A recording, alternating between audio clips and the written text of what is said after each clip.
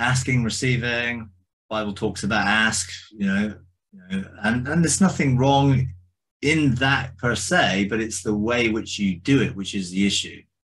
If you're begging or you're praying, that it can be very disconnected from God, who is our provider.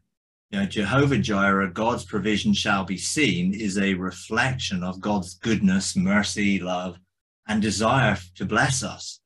And when we come into understanding of sonship, in a sense, we are blessed to be a blessing. And therefore, that is a part of outworking of our identity as a son of God, knowing who I am a blessed person.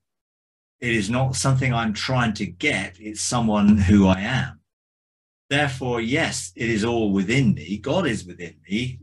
Heaven is within me. The resources of I'm connected to that realm within me, within the core of my being. I am connected. Rivers of living water are flowing from my innermost being, and I can draw from and drink that source, which is the source of life. It's a source of energy. So I'm drinking from rivers of living water.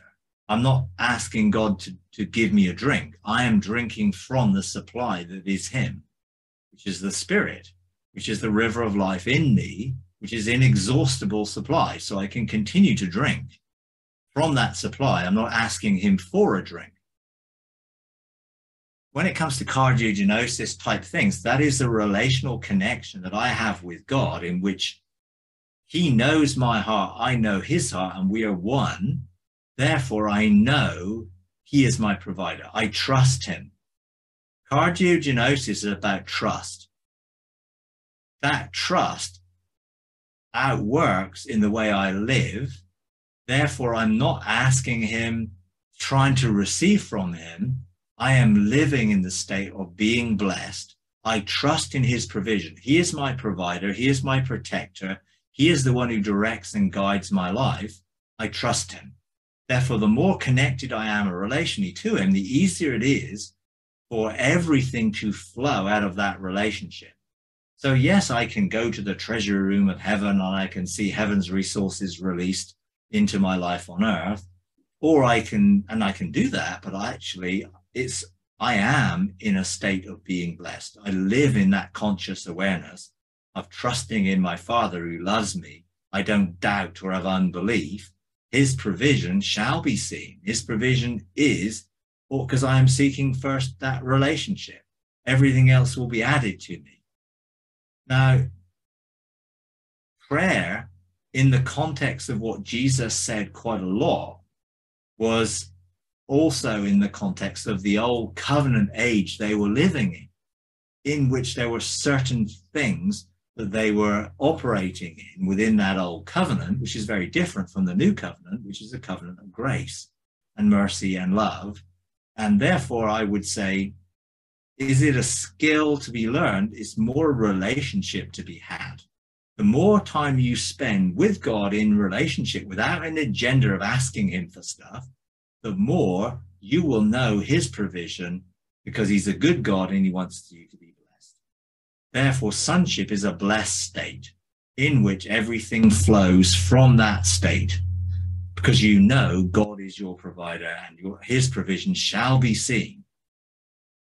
So I would encourage you in these things, rather than thinking about, okay, I need to ask, I need to wait, whatever, is actually, who am I? And in my identity within my relationship with him, in that everything is provided to enable me to be who he made me to be.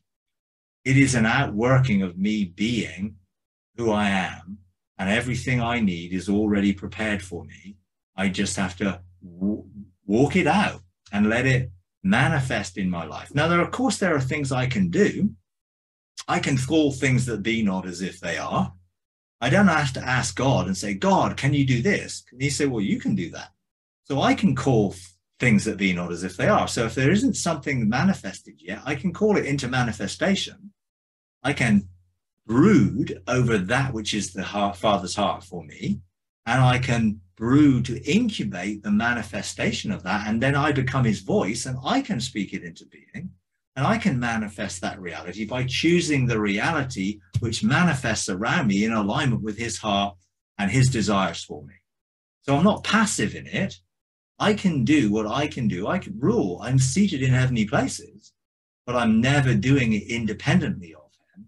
I'm always doing it from that place of intimacy and heart-to-heart relationship. Therefore, I'm never going to do something other than what I see him doing. So I'm not going to operate independently or ask for things or try and get things which are out of a wrong heart and a wrong motive. All I need in my life is that which he has for me in alignment with my destiny.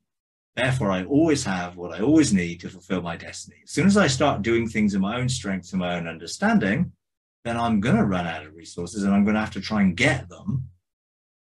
When I'm flowing, outworking my destiny in him, then everything is manifested around me. Or I know how to manifest it around me when I need to call that into being or choose that reality.